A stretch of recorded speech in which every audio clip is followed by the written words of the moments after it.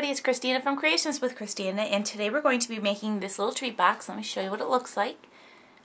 I'm making this for a couple of the teachers at my son's school, and I'm using the Tie the Knot Cricut cartridge, and I'm using this little box down here in the bottom, and I went ahead and added it to my Cricut mat. Since I'm making a couple of them, my first layer here is the bottom of the box, and my second layer is the top, and I cut these out at 7 inches. So let me just go ahead and zoom out on the camera and I'll show you how I put them together. Okay, so here's the top and the bottom of the box, and the bottom is cut out in a brown basil cardstock and the top is cut out in green. And I went ahead and already did my score lines, and I just used my paper trimmer to do that with my Martha Stewart scoreboard blade there, or bone folder. And I'm just going to go ahead and, when you cut these out, just if you've never used any of the boxes, like from Tags, Bags, Boxes, and More, and the other cartridges that have little bags and stuff on, it does give little marks. You can get rid of those marks by using your Gypsy and hiding them. I kept them on for this one because they're really not as noticeable. So I just went ahead and did all my score lines. So I'm going to go ahead and just do all my folds. And this is going to be the bottom of the box. And I'm just going to use some score tape, and I'm going to go ahead and put score tape right on the little flaps.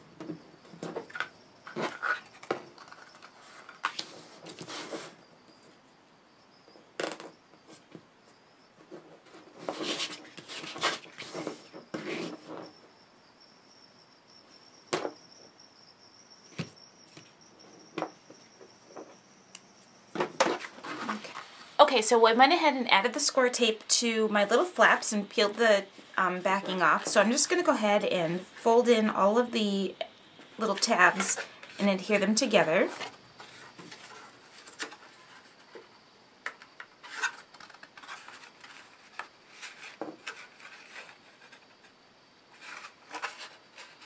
Okay, so that's the bottom of my box, and I'm going to add some little treats inside here. And then for the top of my box, I didn't do the score lines on this yet, but let me just do those quickly. And what I do is I just line it up on my score, or my paper trimmer, and then just use my bone folder here to create the score lines.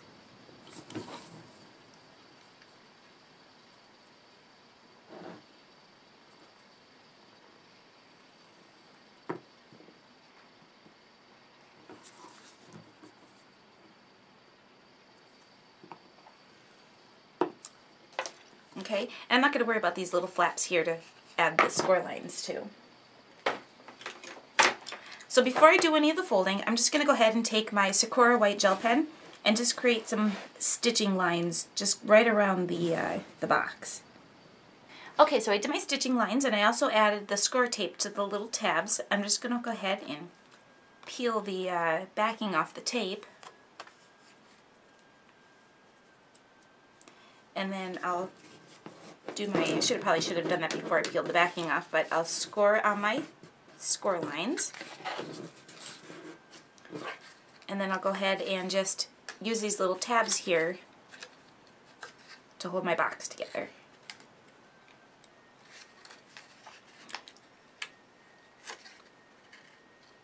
Using the brown and green cardstock makes it look like a Christmas tree when it's all together. So it's perfect for the holidays. Okay, so there we go. That's the top of our box. Just like that. And the next thing I'm going to do is use some baker's twine. This is the Martha Stewart baker's twine that I got at Michael's. So in order to keep the twine from sliding all over the place, I just stick it through the little scallop holes. And then I wrap it around, and I continue to use the little holes to keep it in place, because otherwise it's going to slide all over the place.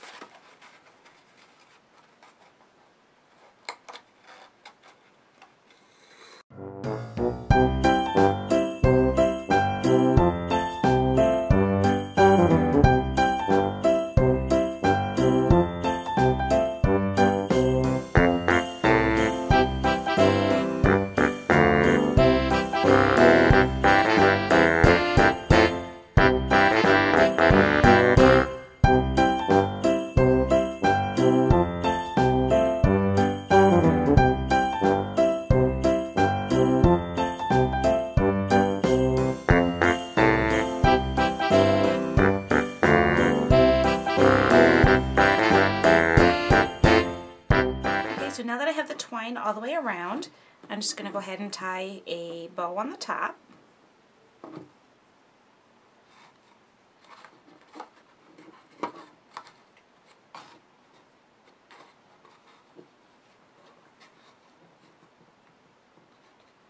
I'm going to make it a knot the first time and then I'll tie my bow.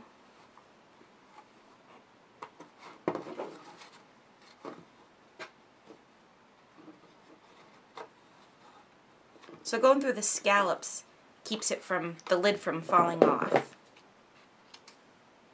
So we'll just trim these little tails here. And the next thing I'm going to do is I want to add a little tag, and this is from the Merry Christmas to My Teacher. It's from the Cutting Cafe, and I'm just going to use this teacher Merry Christmas to My Teacher word circle, and I'm just using a 1 3/8 circle punch.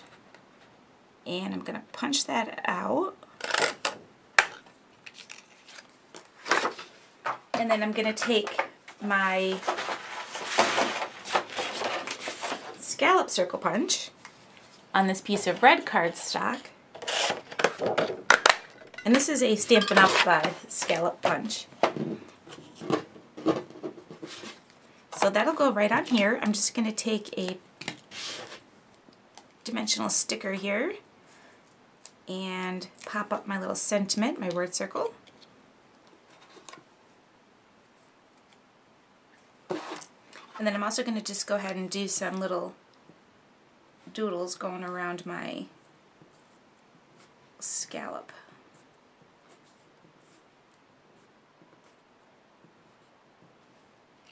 Okay, and then the last thing I need to do is just go ahead and attach that. And I'm just going to use a piece of score tape, because that is what I have handy.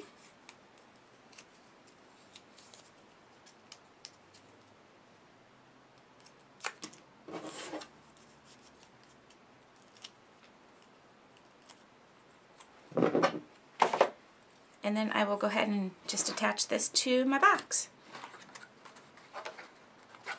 So there we go. That's just a cute little treat box that I'm making for my son, some of the teachers at my son's school. Thanks for watching another episode of Creations with Christina. See you next time. Bye.